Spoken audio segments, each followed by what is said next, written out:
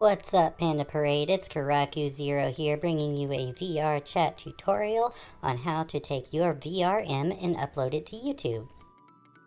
Now, why am I making this? Because I know a lot of you that follow me are VTubers and would like to upload your VRM model to VR chat, whether it be for just having it to play around or for role-playing, whatever have you. I know a lot of you want to do it, so this tutorial is here to help you. Some of the things we're going to cover is fixing your model, making it a little bit more optimized than what it would be if you just upload it normally. If you have ears and a tail like I do, it will help you to fix that in VR chat. And we're going to go over some a little more customization tips for you to help you have a nice looking avatar in VR chat.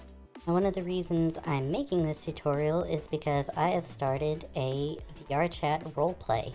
And the reason why we're using VR chat is because, like I said, a lot of people are VTubers and they want to use their own custom model like I do and use it to roleplay on VR chat. And the reason why we're using VR chat is because we can do this and make our own custom worlds. And I have made my own custom world for my friends and everyone that would like to join to roleplay, and if you'd like to get on that, join the Discord. The link is in the description below. Also in the description, I'm going to be placing the links that you'll be seeing me download in other various places. So our first step in all of this is, well, the tutorial assumes you already have a VRoid model already made, and your trust level is high enough on VR chat to be able to upload custom avatars. So we're going to assume that you already have a VRoid model and that you already have a trusted user level on VR chat, which of course already assumes that you have a VR chat account. So the first thing that we're going to do is we're going to open up Blender because in VR chat, there is a problem uploading VRMs and your knees kind of buckle and they twist inwards and it just doesn't look right. So this step is going to remedy that. Now first, to answer why the legs bend inwards is because the bones are rotated towards each other. This is called bone roll.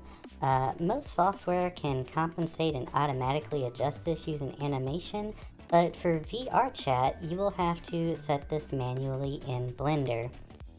So to do that, go ahead and download the latest version of Blender. My version is 2.92.0. That's the version I have, and the version we'll be using today. And I know this works for me, so it will probably work for you too. So to do this, you'll have to open your model in Blender, but Blender does not natively import VRM. So what you're going to do is you're going to need to get this VRM add-on for Blender. The link will be in the description, and you'll download this add-on for Blender 2.82 plus. So this does work for Blender 2.92. And it gives you kind of some instructions here. You'll select Edit, Preferences, Add-ons, push Install. Now you're going to select the zip file itself. Do not export that zip file into a folder. You're going to want to select the zip file. Confirm community is enabled. Find the VRM, import, export VRM format. Click that checkbox and you'll be good to go.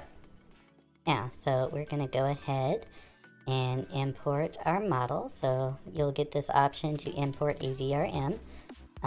Find wherever your VRM is saved. Mine is saved in Kurraku avatar files.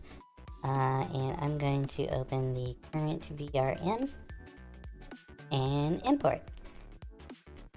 Now once that's imported, you'll see if you do the general setup, you'll see the camera and the lights and the block still here. So what you're going to do to remedy that is just go over here, select the camera, hold down Control, click the cube and the light, and we're just going to hit the delete button, and that's going to delete that. So now we have our file here. And I'm using the middle mouse button to look around. I know that was the most confusing part. And if you want to move up and down, hold shift and then hit the middle mouse button, and that will get you in the position you want. So what we're going to do over here is where it says the scene collection over here, you're going to want to go down to armature and select the armature. And from there, what we're going to do is we're going to go into edit mode. So to do this, we press tab, and that places us in edit mode. Now to select all the bones, press A, which it already does for us. And after that, you're going to press Alt and R, and that's going to roll the bones and make them in the right position. Now, once you do that, that's all you need to do in Blender. You're going to go to File and Export, and we're going to export this VRM file.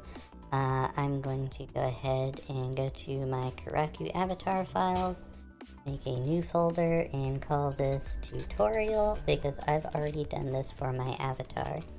And we're going to call this Kurraku tutorial.vrm, and we're going to hit export VRM, and there you have it. You're done with Blender. Now what you're going to want to do is import it into Unity, and if you don't have Unity, the correct version that you're going to need for VRChat is going to be 2018.4.20. And I'll provide a link in the description for the Unity downloader, and this is the one you're going to need, Unity 2018.4.20. You can download it with the Unity Hub and open it up from there. So we got Unity downloaded. You're going to click New, and you're going to have a new Unity project. You can call it whatever you like.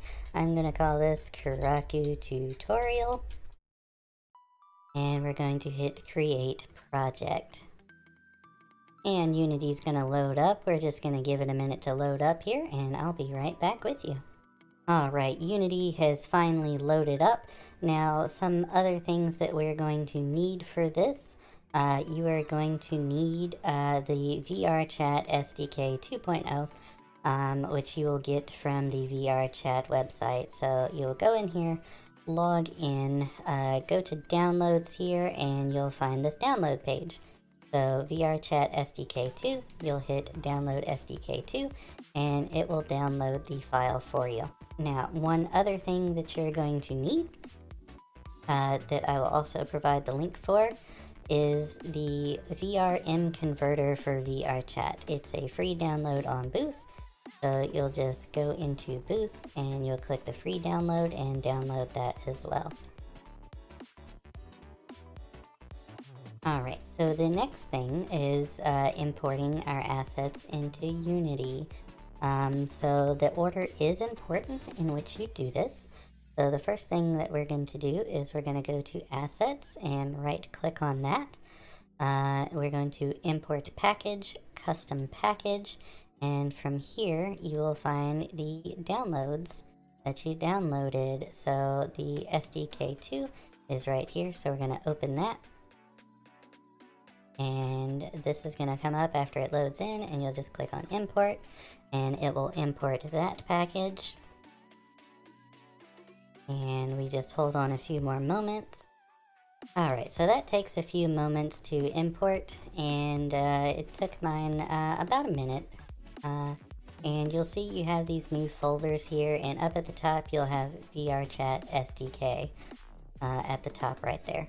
Now the next thing you're going to want to do is import your VRM. So we'll go back and we'll do import custom package again, and we need the VRM converter for VRChat.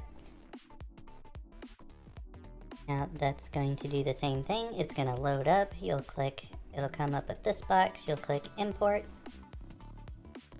Alright, and now we have our VRM converter in here. You can see it made all these other folders, and we also have a tab up here called VRM now. To get your model in here, you're going to click on the VRM tab, click import, Now you're going to go where you have saved your avatar file from Blender, and you'll click on that, hit open, and it's going to ask you to save the prefab, so you'll click save. And just give it a minute to load in. Alright, now that you see that that has loaded in, we have our avatar file right here. So you can click on it and inspect it. Kurraku tutorial, that's the one that I saved. It's a prefab asset. And this next step is optional if you have a tail. And this is the fix for the tail. If your avatar does not have a tail, you can go ahead and skip to the next part of this tutorial. So right now I'm going to go over the tail fix. You're going to take this prefab here, and drag it over here to the scene. And now you can see that you have your prefab in the scene right here. And Unity is a bit different from Blender, where if you do a right click, you'll pan around. You can pan up and down. And if you middle mouse button, you can drag around. So it's a lot different from Blender. You don't have to use shift and middle mouse for everything. You can do middle mouse to move left and right, up and down, and right click to pan as you do. Alright, so now that we have this in here, we're going to click on this arrow here to open the prefab, and it'll change to look like that. And the reason why we need to do this is if you look over here, you see my tail there. Now we're going to go ahead and hit the play button.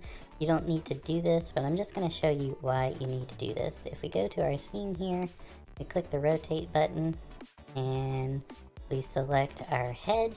When you rotate the head, the tail is disconnected. So what we're going to do is we're going to connect the tail to the hips instead of the head. So get out of play mode here.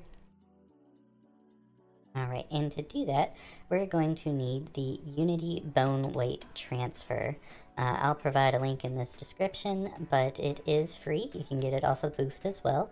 You'll just click the button here to download it, and you will import the asset just like we did with the other file. So we're just going to go to Assets, right click on it, import package, custom package, and we're going to find where we downloaded that, and that is going to be the bone weight transfer, and open that. This box will come up, you'll click on import. Alright, so we got the Unity bone weight transfer in here. Alright, so like I said, your tail is connected to the head. So what we're going to do is you'll have the root menu like this. You'll just drop that down. You'll drop down the hips, the spine, the chest, the upper chest, and then you'll drop down the neck, which has the head. And from the head you see all of these hair joints and the eyes that is connected to the head. This last hair joint down here is my tail, because it is the last thing that I added. So that is where my tail is. So you're just going to take this hair joint here with all the other hair joints that you made for your tail, and you're going to click it and drag it up to where the hips are. Once the hips are highlighted, you'll place it there, and you can see the hair joint is now in hips. Now what we're going to do is we're going to go to our tools and bone weight transfer. Now you can see it's all in Japanese. However, I'm going to show you how to use it. So take that hair joint that you just moved in here and move it up to the top.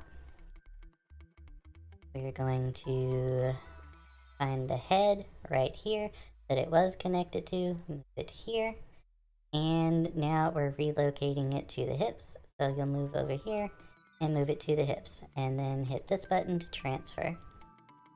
Now another thing that we're going to do is find the actual mesh for our tail as well. So like I said, you'll have the folder for hairs down here under all the bones. And like I said with mine, the tail was the last hair that I made. So you can select that one and see what it's connected to, and that's my tail right there. So what I'm going to do for that is the exact same thing. So we're going to go to our tools, bone weight transfer. We're going to take our hair mesh, put it up top. We're going to take what it was connected to, which is the head, put that in the middle. And then finally what we want it to connect to now is the hips. We'll put that there. We'll click the button and you can see success down here at the bottom.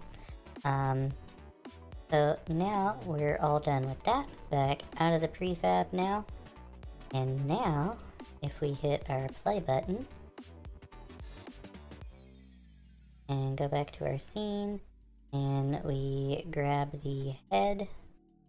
Of course, like I said, you gotta do all the little drop downs, find the chest, her chest, the neck, and head. There it is. So now, if you grab our head, you see our tail doesn't move. Awesome. That's exactly what we wanted. So now we're gonna exit our play mode.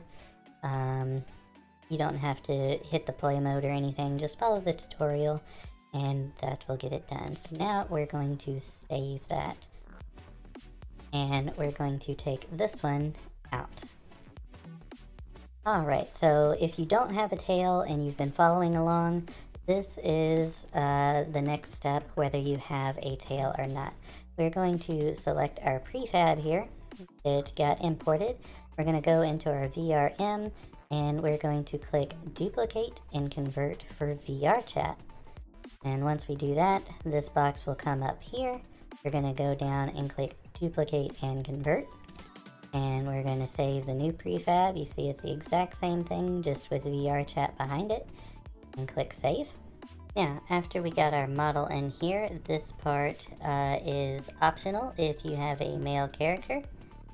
You'll just click on model that you just imported, and where it says default animation set, you will change it to male if your character is a male. If it's female, you can keep it on female, or if you just want the female animations, you can leave it there at female. Alright, and the next step here is the dynamic bones.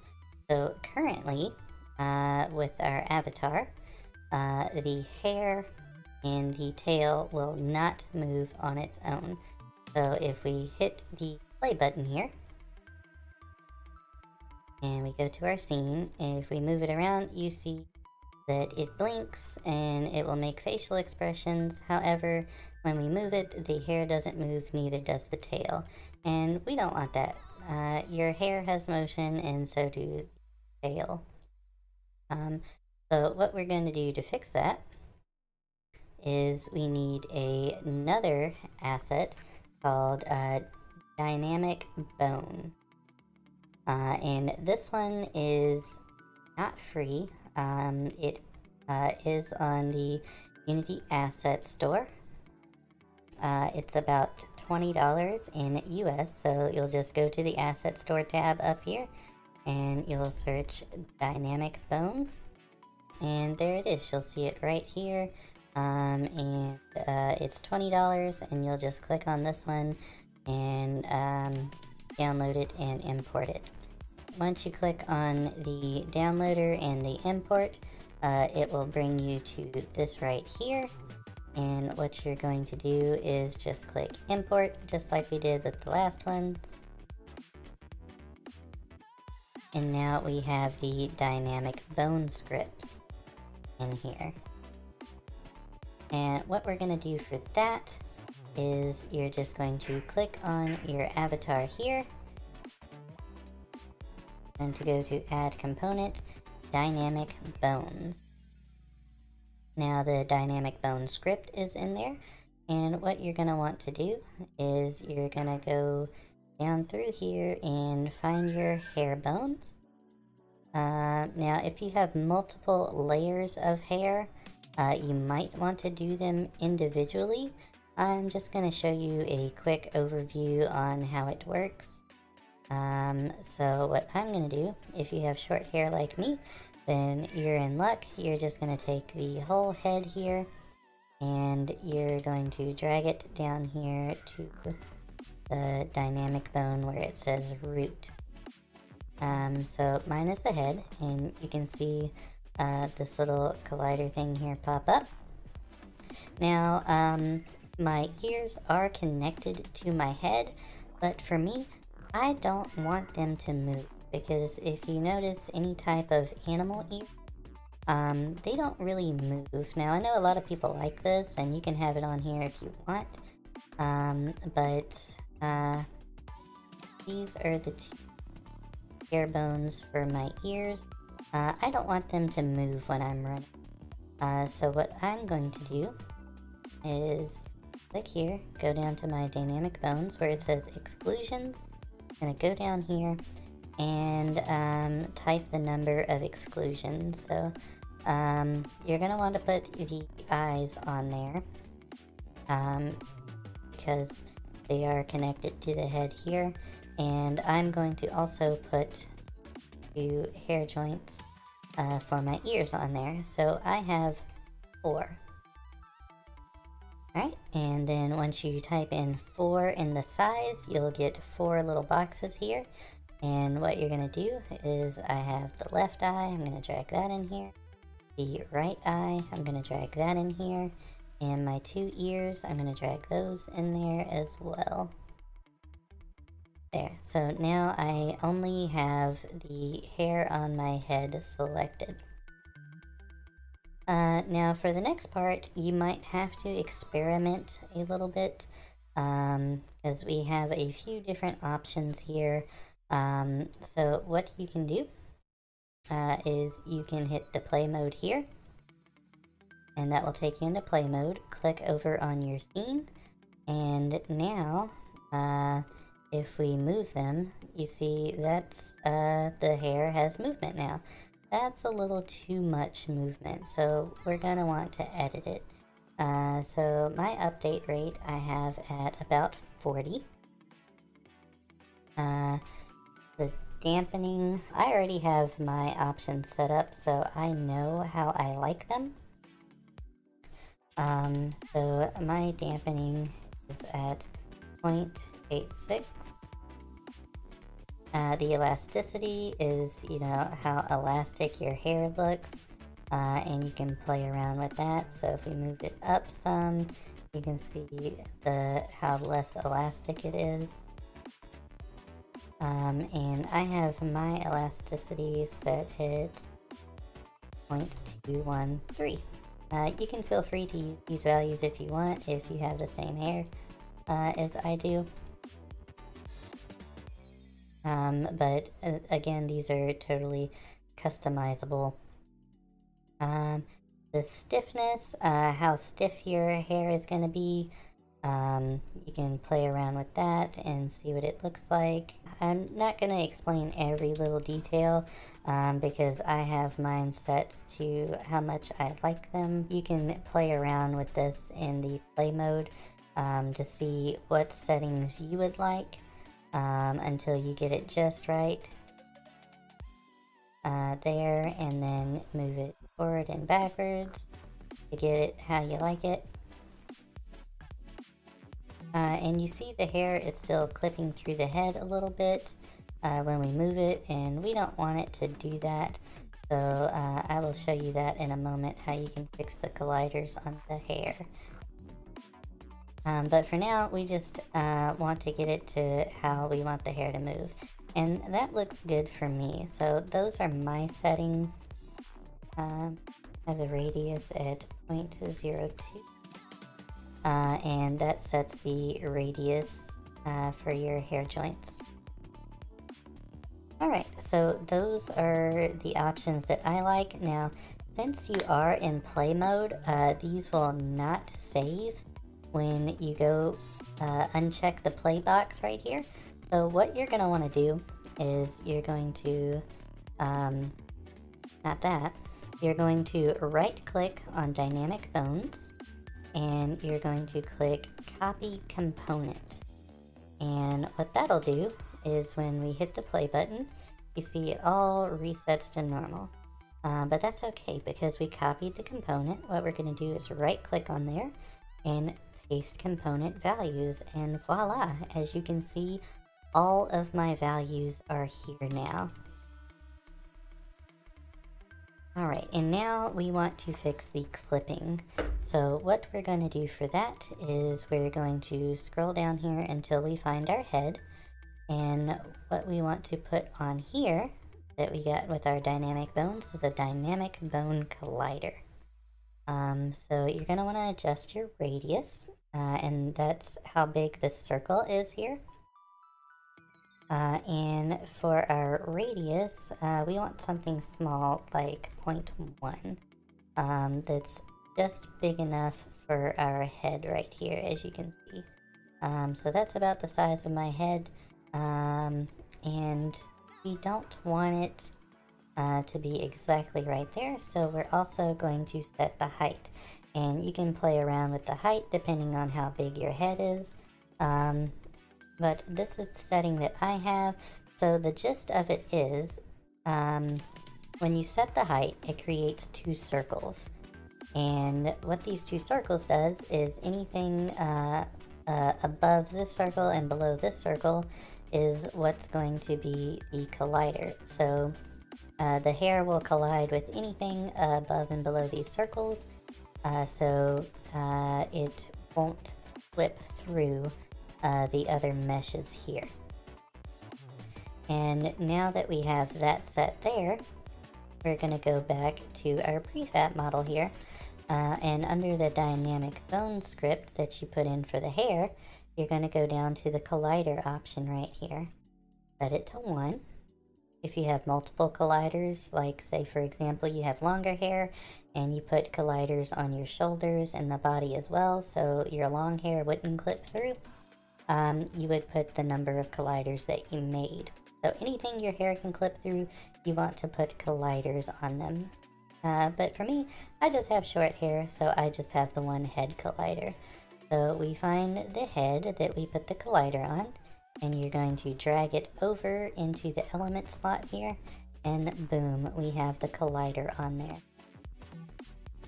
And now the collider will not allow your hair to clip while you're running in-game. So go ahead and save, because I do save often in Unity in case it crashes. Now this next part is optional if you have a tail.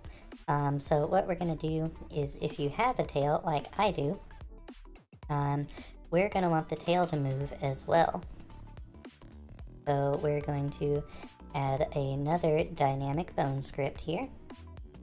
And this one is going to be for your tail. So you just drag your tail joint in right there.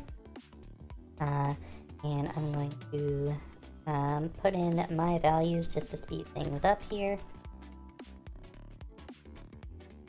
Alright, and one thing that we do set for the tail is gravity. My tail is really stiff there. Well, in game it's going to be stiff there as well. So we want to put a little bit of gravity, so negative 0.01, so it tells it that it's pushing it down.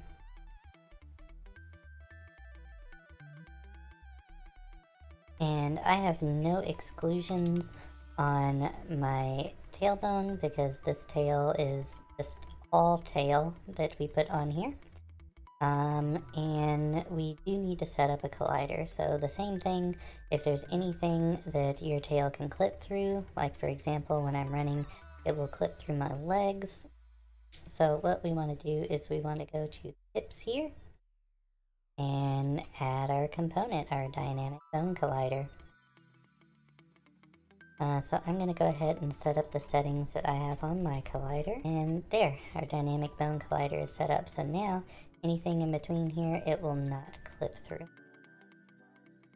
Then of course, just like we did before, we're going to go back to the dynamic bone script, make sure it's the one for the tail, and our colliders will set to 1, and we'll grab the tips that we just set the collider on and place it here. Alright, now our dynamic bone setup, so in game our tail has movement and all of our hair has movement. And you can do the ears if you'd like.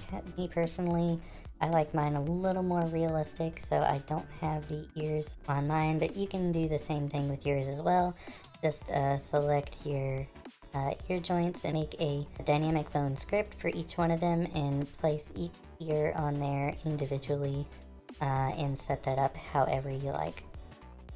Alright, now that you have the dynamic bones set on the hair, what you're going to want to do is set your view position.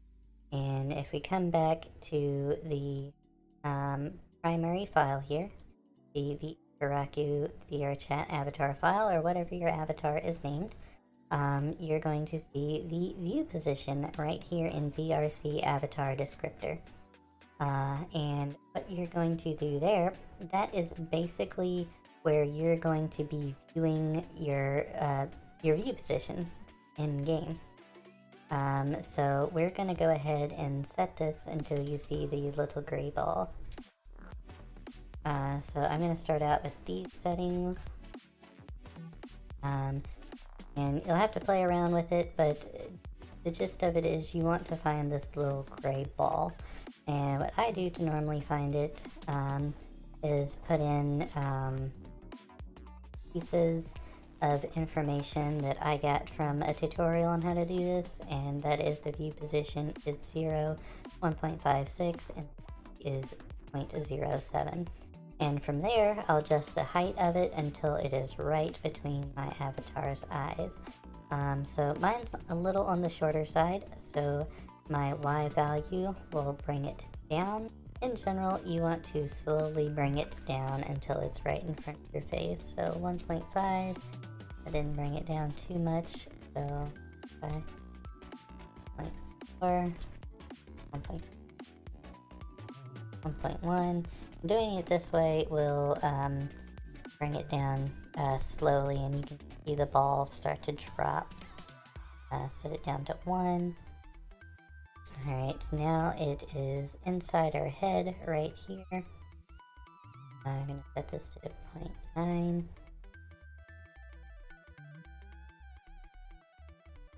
going to bring this out some more. So 0.1, 0.2, and right there, 0.2, it's right in front of my face here. And if you keep your X at 0, it should be right between your eyes. I'm actually going to lower this a little more, so 0.8, that's a little too low. So we're going to do 0.85, and that looks about right. Right between the eyes is where we want it. And like I said, this is going to be your view position in game. Now that we have that set, we're going to go to save. And now the fun part, uploading it to VRChat. So now you're going to go up here and click VRChat SDK. Go control panel, and here it's going to bring up VRChat SDK. You'll sign in with your VRChat account. So I'll have my username and password. And you'll click sign in. And once you do that, you'll have all of these errors here, but that's okay. You can work on optimizing it later if you learn how to do that. So now you'll just click build and publish for Windows.